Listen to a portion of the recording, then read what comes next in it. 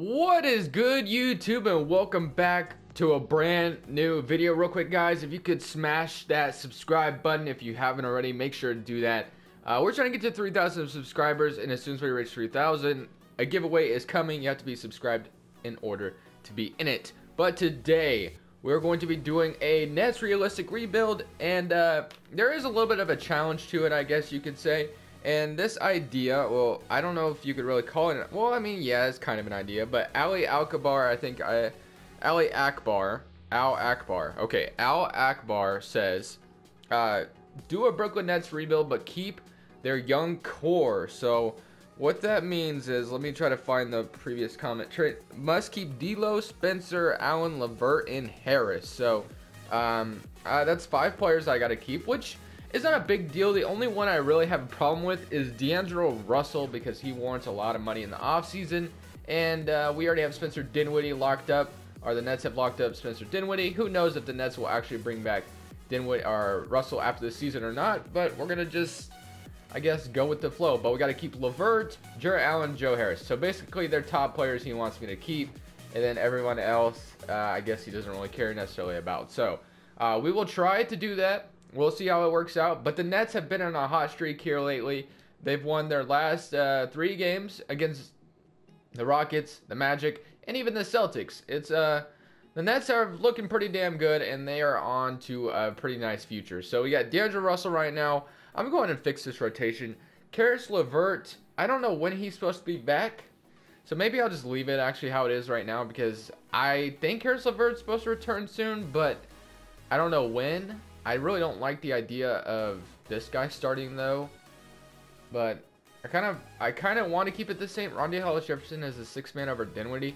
There's no way Dinwiddie's just getting 21 minutes a game, right? I mean, that's kind of absurd. He's closing. I know he's closing for sure. I know Russell and Dinwiddie both close. So I'm going to go ahead and change this. Let me rebuild these rotations. So we got Russell, Caris LeVert, DeMar Carroll, Kenneth Faried. Actually, Faried was actually just, or is getting bought out by the Brooklyn Nets. So I'm going to go ahead and do that just for realistic purposes.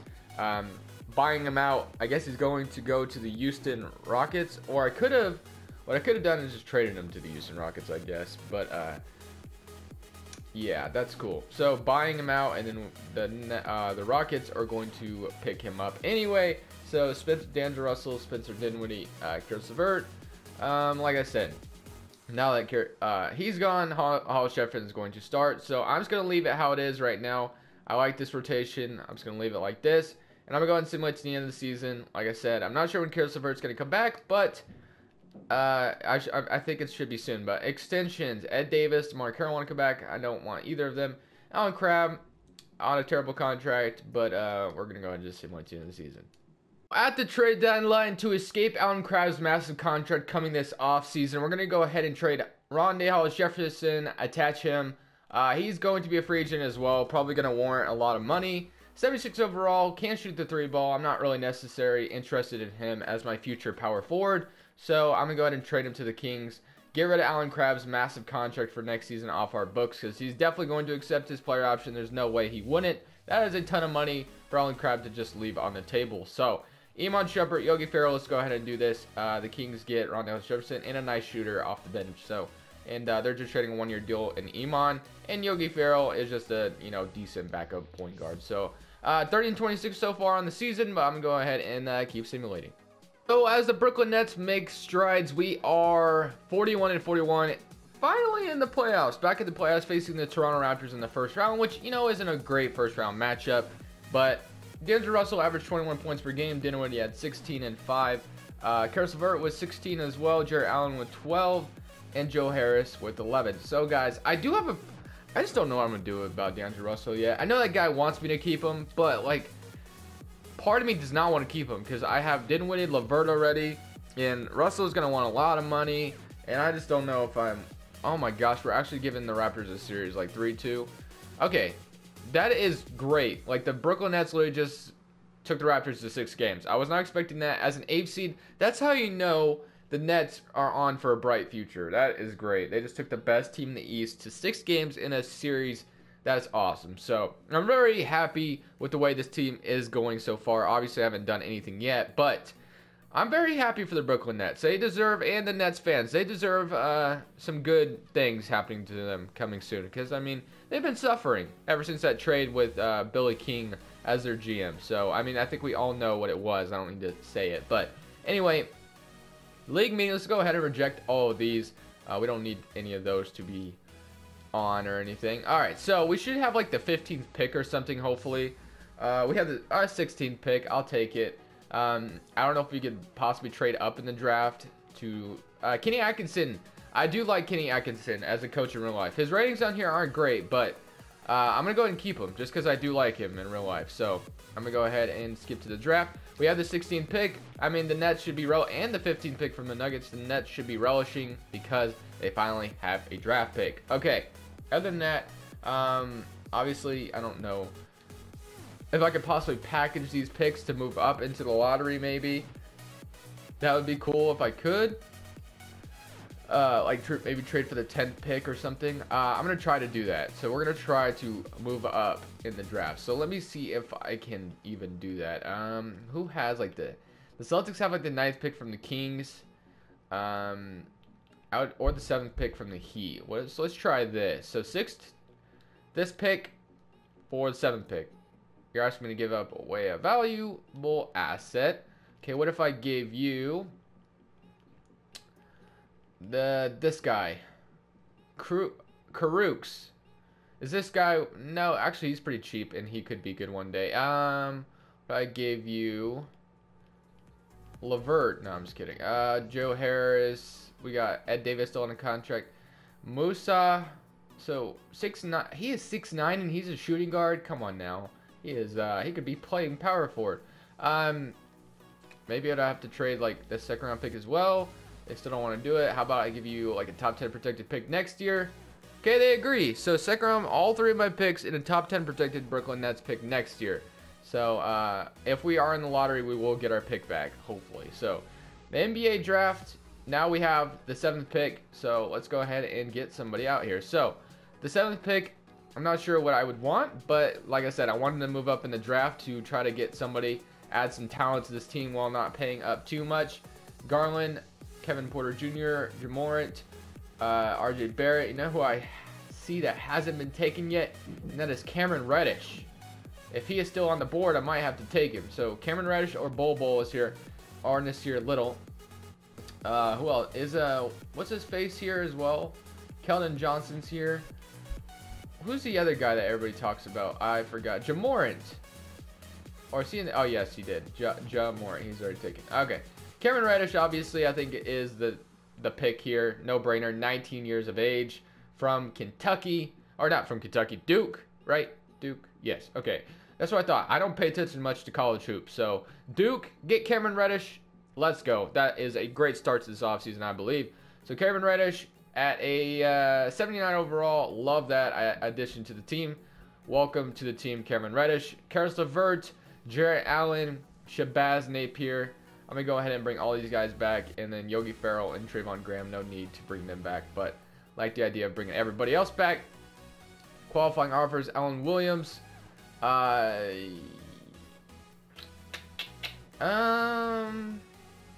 He is a 78 overall, but we do have Ed Davis already. Obviously, DeAndre Russell, got to give him his qualifying offer. I don't know if we're going to match anything yet, but we're going to wait and see how it looks. So we have negative 10 million in cap space, but watch this. So Darren Williams is still getting paid, unfortunately, but once I go ahead and waive all these contracts away, negative 3.60. Jared Dudley's contract, 9.3 million. Iman Shumpert's contract is gone now. And now DeMarre Carroll's contract is gone now. 14 million in cap space, or 48 million, and 14 million if we wanted to renounce DeAndre Russell, but I won't for now anyway. I'm going to try my best to keep him, but I don't know, guys. We'll have to wait and see. So we have Spencer Dinwiddie, Shabazz Napier, Karis LeVert, Cameron Reddish. Might end up moving him to the small forward because he is 6'8", and obviously want to start Karis LeVert. So Cameron Reddish, small forward, still stays the same. Sharpshooter, let's do it. All right. So Spencer Dinwiddie, and we got Cameron Reddish, Joe Harris at the small forward already. Karooks is here, and then and that other guy is a shooting guard. So what does he go at to a small forward? Okay, I was about to say, because there's no way he's not that, like, he's a 77 overall at the small forward position. So, gonna go ahead and move him there. He could easily play some power forward, 6'9". I might let him play the power forward. I think he can shoot the 3-ball. So, let me see real quick. What is his 3-ball looking like? A B-. Yeah, definitely could be my power forward. 6'9", not opposed to that. So, Dinwiddie, like I said, Cameron Reddish. We have a lot of cap space, and we have a lot of spots already full. So, I mean, it's going to be interesting what we want to do. Like I said, the point guard position, I don't mind Spencer Dinwiddie come off the bench. Curtis LeVert, would love him to start, but like I said, not opposed to. And then a small forward. We'll have to wait and see. We'll just have to wait and see what we're going to do. So, I guess we have all the money in the world, so we can just go for best available here. Obviously, Kevin Durant to Brooklyn is a possibility, but I'm not sure I want to do that. Kyrie Irving, got him in yesterday's Suns video. Gonna try to stay away from that, although there was some rumors about Kyrie in Brooklyn a long time ago, but Kyrie has said he's gonna resign with the Celtics. Cousins, he just, I don't know, man. He's just trying to make himself look like a villain in today's NBA. Jimmy Butler, could be interesting, but I don't like him just because there are a lot of rumors about him being a cancer in the locker room. Tobias Harris at the power forward, I'm not opposed to that. I think I like that a lot. 27 years of age. I could bring him in and then have D'Angelo Russell back as well. I'm actually liking that plan a lot more than anything. So we're going to pay up Tobias Harris to Brooklyn. I think that works, right? I think that works.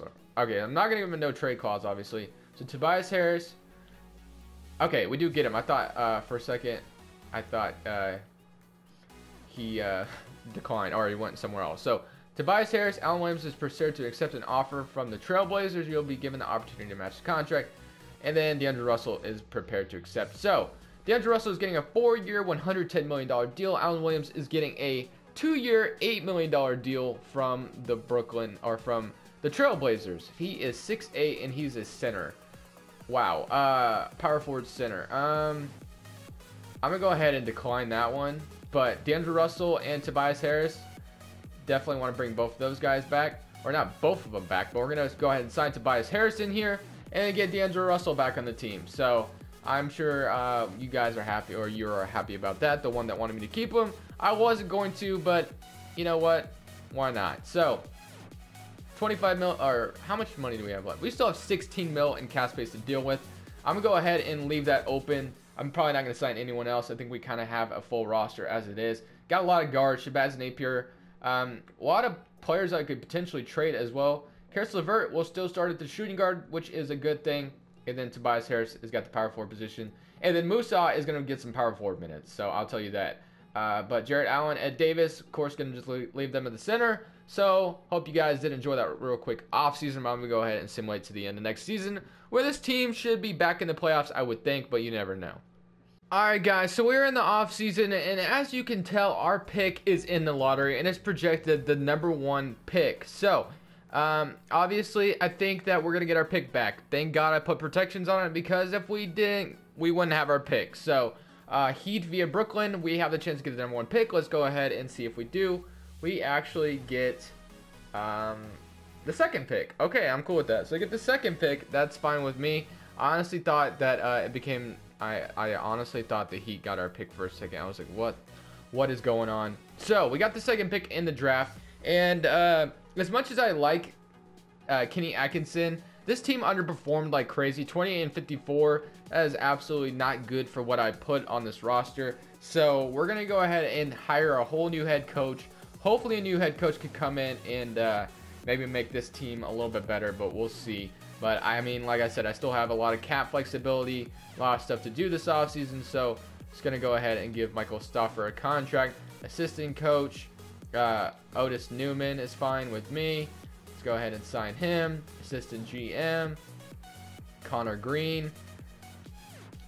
Let's go ahead and sign him. Whoops. And then head scout, B. Oh, wait, he's an assistant coach. Head scout.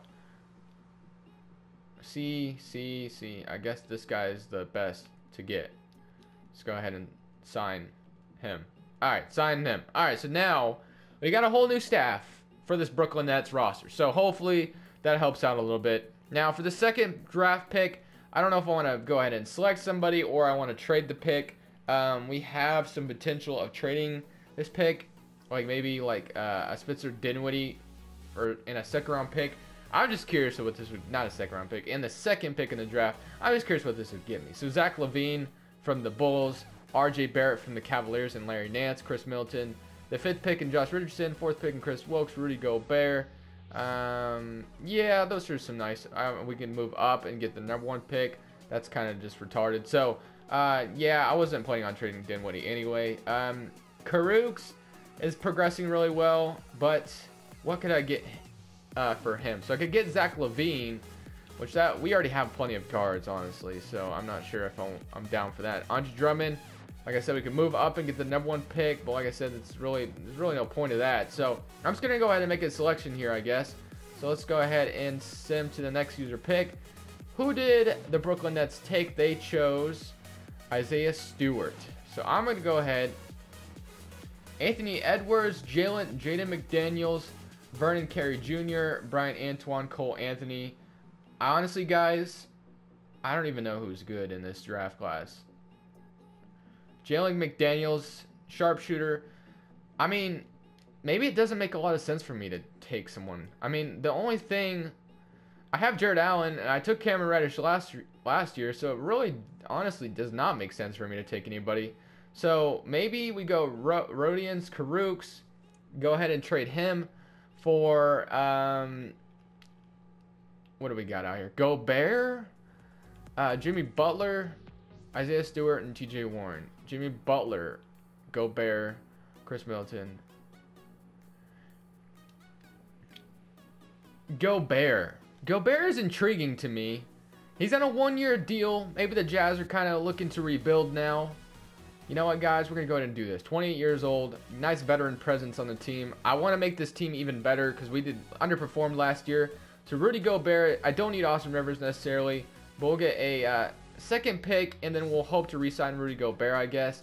But like with this second round pick or the second draft pick, obviously if I'm the Nets in real life, I'm keeping this pick and I'm going to draft somebody to make my team even better. But the fact that I only have 1 more season left to make this team good, I'm going to go ahead and make that trade. So that's the only reason I did it. So Jalen McDaniel, small forward. Like I said, I already had Cameron Reddish, so it didn't really make a lot of sense for me. And I have point guards, and I guess could have took James Wiseman, but I think it made more sense for me to get a veteran out there. So team player options, Jarrett Allen now could be the backup center, so that's good off the bench. Caris LeVert, obviously, we want to bring him back if possible, but and I know we got to bring Joe Harris back because that was part of the challenge, kind of, or what the guy wanted me to do anyway, what my the subscriber left for me to do. So Joe Harris, how much money do we have? -$7 million in cap space, obviously. We got Gobert.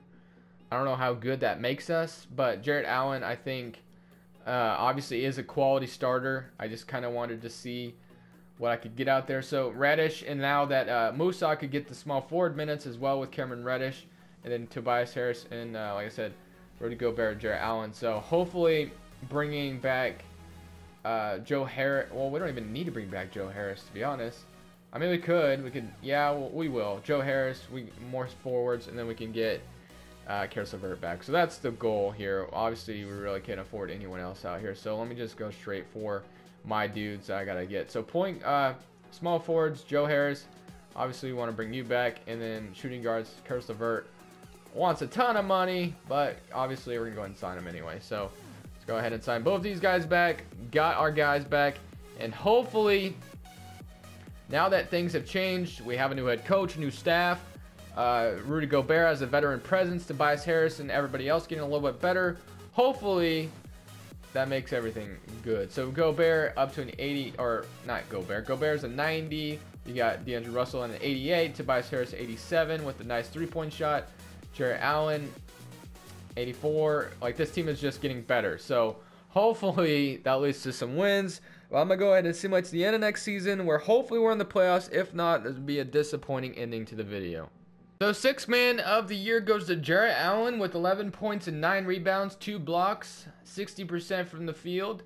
And if you can look in the bottom right, or not top, the bottom right hand corner, we've actually come to a disappointing ending of the video. I'm not sure we'll be in the playoffs, and we're not. 39 and 43. So let's see the standings. So honestly, kind of disappointing. We almost did make it. We needed to win one more game, we would have been in, which is kind of it's annoying. I mean, if you really look at this roster, I think the Nets, even though we didn't make the playoffs for the next 2 seasons that I rebuilt the team, I mean, I think this roster is obviously heading towards the right direction. I mean, look at this damn team. I mean, obviously this team is going to be good going forward. 2K simulations just sometimes just suck. I'm just sorry, but they do. 39 and 43, 18.5 points for D'Angelo Russell, 18 for Tobias Harris, 12 points for Karis LeVert, Cameron Reddish, 12 points. So, despite the disappointing ending, I hope you guys did enjoy the video. Make sure to leave a like if you did, and of course subscribe if you haven't already. That is one thing with my rebuilds. I will never like fake like I always did good. Like, this is just reality that 2K gave me. Like, this is it. Like, I'm gonna end the video here because I give myself 3 seasons, and regardless of the outcome, I like to show it to you guys. But this is what happened. So thank you guys. But this is Crushables, and I'm saying peace.